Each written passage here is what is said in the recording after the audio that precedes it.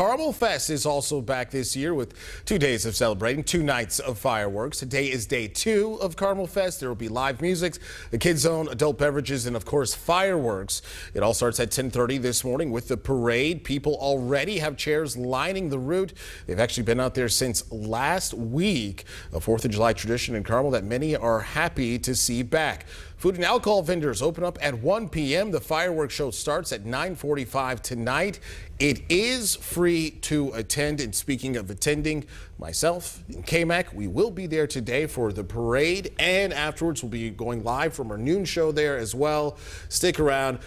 It'll be a sight to see for me because I know, listen, y'all, this body is not meant for the heat that's going to be experiencing today. So I need y'all just to forget the way I'll be looking for a while. I just have to laugh because I'll be here in the air conditioning. Listen, I know. Talking to you as you're out there. Well, I'm going to try my best, all right? But the prediction is I'll be sweating so much it looks like rain.